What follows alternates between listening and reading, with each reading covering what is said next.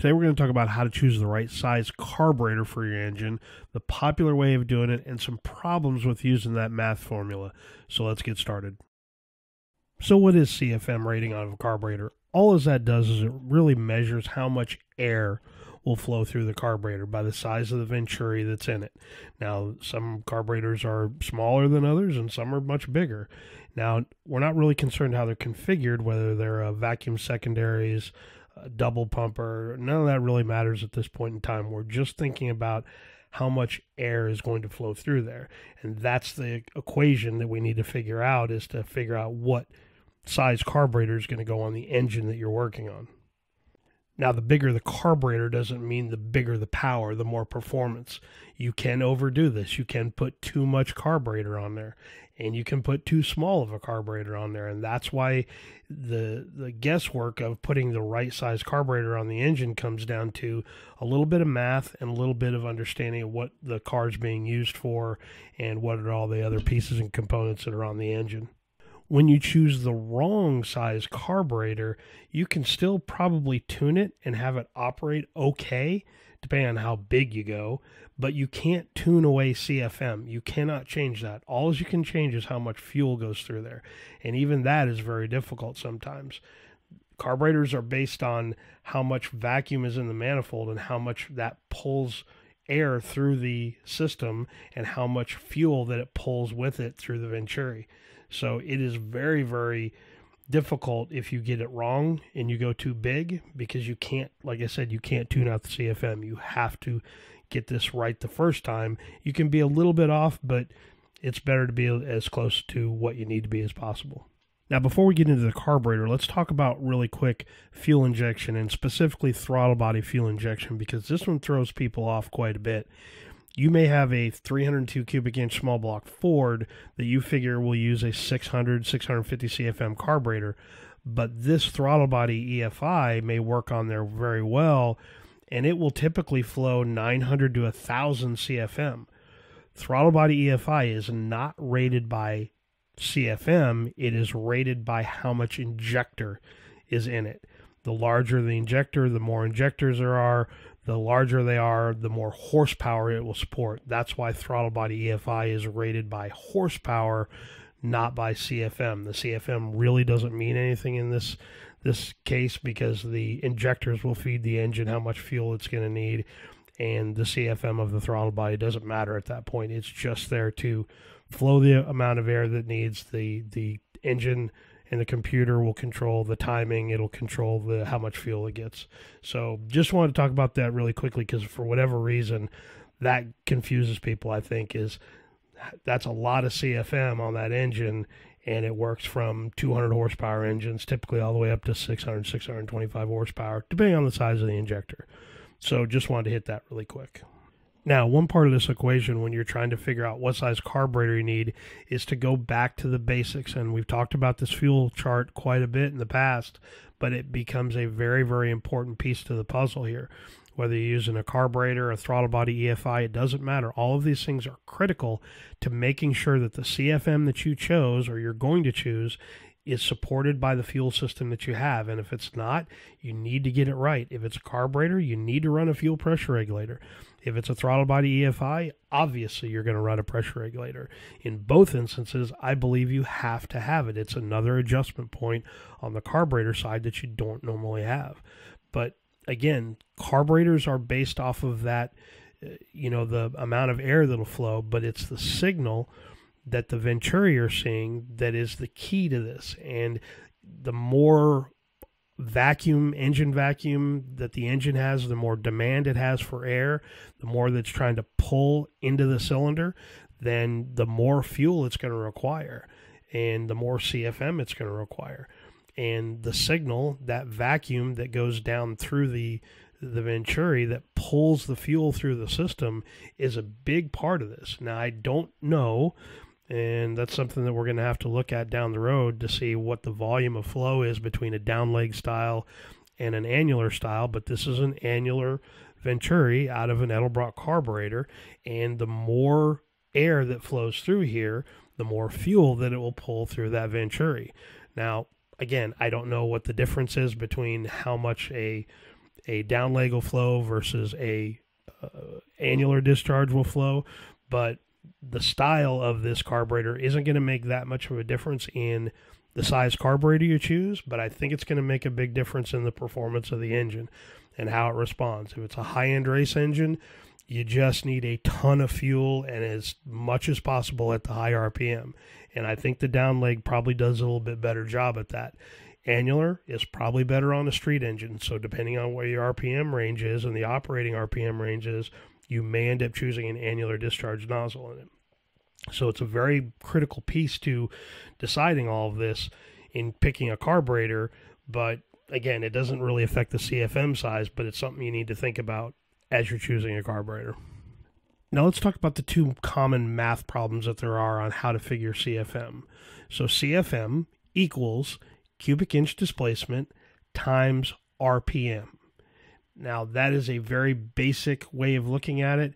Once you get that number, divide the entire thing by 3456, and that will give you the ballpark estimate of what CFM you're going to need. There's another way of doing this as well that factors in one other small factor, and that is same thing, CFM equals cubic inch displacement times RPM times VE. Now VE is volumetric efficiency, and VE is a guesstimate of how efficient the engine is in its configuration. Typically a street car, you can look at VE in some terms. I think most people agree that 85% of the efficiency of the engine operates, and that's the common number. On a race application, you can look at being closer to 1.0. It's a lot tighter. The clearances sometimes are a lot tighter. Sometimes on a race application, because you're operating at higher RPM, you can calculate that higher, but it's a guesstimate. The VE number is a guess, and most of the time you're going to operate on that 0.85, and that's what I'll show you the math problems here is the VE calculated on that 0.85. Now we're going to take a look at three different examples here. So CFM equals, and then we're going to plug in some numbers here into the equation. So in this first example, we're going to use a 440 cubic inch engine, and we're going to assume that the operating RPM on this engine is going to be 6,000 RPM. Multiply those two numbers, divide by the 3456, and that is going to get us our ballpark CFM. So when you do that, it gives us 763.88. Now that is your ballpark CFM. So we'll round that number down to the closest CFM carburetor, and we can assume that that engine will take a 750 CFM carburetor. Now we're going to take a look at this in the other way with the VE equation and see how this changes. So again, CFM equals 440 times 6,000 RPM divided by 3456. But in that, we'll add in the 0.85 on the VE side as well. So let's do that math. 440 times 6,000 times 0.85 divided by 3456. And we are going to get a much different number. In this scenario, it comes out to 649.30. Now, that would denote a 650 CFM carburetor. Much different response in this equation. The higher the cubic inches and the RPM range at 6,000 and above, you're going to get some very, very funky results using both of these equations. In this instance, it is the worst example I'm going to give you in those two. 750 and 650 are way apart. So let's take a look at the second example. Now in this example, we'll CFM equals, and let's say we're working on a 351 cubic inch Windsor engine, and we're going to assume that that thing's going to wrap out to 6,500. Divide that by 3456. Once you do the math on that, you get 660.15 is the math on that one. So that one is about a 650 CFM carburetor for the 351 at that RPM. Now let's work that VE. CFM equals 351 times 6,500 times 0.85 on the VE divided by 3456. When you do the math there, you get 561.13. In that instance, I would round up 600 CFM carburetor. In this example, smaller cubic inches, a little bit higher RPM, you're going to get a closer result with this. Now, this works out pretty universally any which way you do this. 348 cubic inch engine, 360 CFM engine. You're all going to be a little close, but you'll see how far off we were in the 440 example. Smaller cubic inches, it gets a little bit closer. Now let's take a look at the third example. Okay, in our third example, same thing, CFM equals, and in this instance, we're going to use a 366 cubic inch dump truck engine. And we're going to make the assumption on the high side that that operates at 5,000 RPM at its highest RPM range. It's probably too high, but we're going to go ahead and figure it that anyway. So when you do the math on that, 366, 5,000 divided by 3456 will give you 529.51. Now, in that example, I would round that down, so that is going to give us a 500 CFM carburetor on that engine. Now, on the VE side of that, CFM equals 366 times 5,000 times 0.85 on the VE side, and the math works out to 450.08. In that example as well, just given what carburetors are out there, round that up and you get the same answer, 500 CFM. In this example, because we're under that 6,000 RPM range and our cubic inches are still up there in that 350, 360 cubic inch range, we get a much closer answer. Now let's talk about all three of those. Now when you look at this, you get some wildly varying answers to this equation depending on the cubic inch displacement and the RPM of the engine, between the VE table or the VE equation and the non-VE equation. So let's take a look at some other factors here because it'll help us determine which one of these is the better one to use. Now, while this mathematical equation is really cool and all, it does not answer every question that you need to ask yourself when you're doing it. And the first one when you're trying to pick the CFM in a carburetor is, how are you going to use the car? How are you going to drive it? What are you using it for? How will you drive? Are you going to drag race it? Are you going to street driver? Is it an autocrosser? All three of those have different really engine operating RPMs that you need to consider. The other side is, what cam profile are you going to use? Is it boosted? What type of fuel are you going to use? All of those are extremely important questions to ask that are not in that equation. That equation is just very, very generic. It doesn't really have enough information in there to properly pick the CFM size of a carburetor, because when you start drilling down and getting into the real nitty-gritty of what you're doing with the car or the engine, all of these things are going to make a huge difference in how you pick the correct size CFM for the application that you're working on.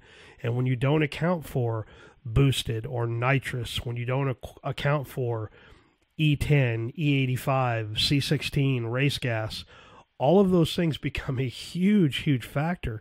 You know, how you're going to drive it. A race car operates at that higher RPM side most of its life. A street car, it's off idle to maybe 4,500 typically. You know, you may hit that 5,000, 6,000, 6,500 occasionally, but it is really super critical to ask all of these questions. And none of these formulas, no matter whether it's the standard style of doing this or the enhanced one with the VE to find CFM, they don't answer those basic questions. And we get some varying responses as it is with these two equations. How do you determine which one is better? And I will tell you that I understand the philosophy of using a VE, volumetric efficiency, to get a better equation. But honestly, with today's fuel and where we're at today, I almost always exclusively, if I'm going to use the math problem, will always use the first one. And that's cubic inch displacement times RPM divided by 3456. I don't even take VE into consideration. I'm not saying it's not worthwhile. I'm just saying it skews the results here and it's going to throw you off, especially when you look back at that 440 where that first equation gave us that 750 CFM, and the VE table or the VE equation gave us a 100 CFM lower. You screw up and put a smaller carburetor on that 440, depending on what you're using it for, it's going to be much more difficult to tune, to drive, to race, to autocross, to road race, whatever it is. So that's why understanding all of these other pieces of the puzzle are extremely important. And that's why I don't use the VE side. I know it's popular. I know you'll see it all over the place on the internet. It makes really, really good sense. But when you do the math, it really, really doesn't work out. So let's talk about the other side of that and how to factor in those questions into picking your CFM.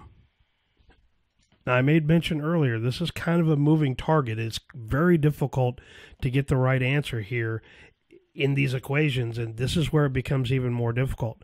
Now, let's take our 440, and we'll just assume that it's a fairly, mild 270, 280, 2 type of grind somewhere in there. But let's say we're using E85 fuel. If that's the case, you need more fuel in that carburetor because E85 requires more fuel. I'm going to bump that up to 800 CFM at a minimum. Now, depending on what you're using it for, if it's that 282 grind and you're using it more of a mostly street but quite a bit of time on the racetrack, I may even bump that up to 850.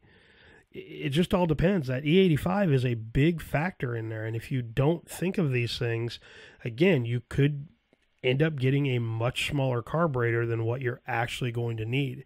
So again, I understand it's a bit of a moving target, and at this point, it's guesswork. It is more, understanding and knowledge, and this is where you may have to ask a few people to get some consensus on what you're thinking. And if you can explain this out and somebody says, yeah, I think you're on the right path, however, you didn't consider in that it's a very heavy car or you're a manual or whatever the case may be. So it's always good to kind of think through these. The longer you do this, the better you'll be at picking it out.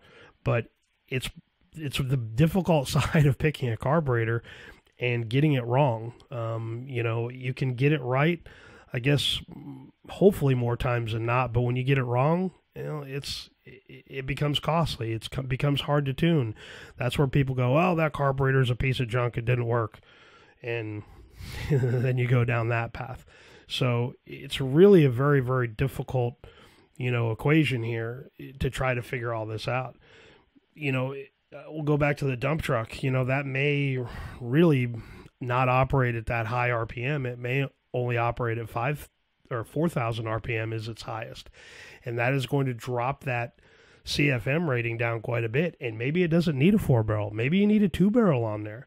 But again, if you just looked at that and said, okay, 366 cubic inches times 5,000 RPM, a lot of people just assume, oh, it's a street car. No, it's not. It's a dump truck. It doesn't rev. It doesn't RPM. It needs a lot of low-end torque and grunt, and a 2-barrel is really good at delivering that. So all of these things, you have to take these other questions into consideration. The math problem is okay, but it is not the solution. It is not the final piece to the puzzle. You're going to have to think through the rest of them and decide where you need to go. Do you need to move up or you need to move down to the CFM? That's the difficult side of it.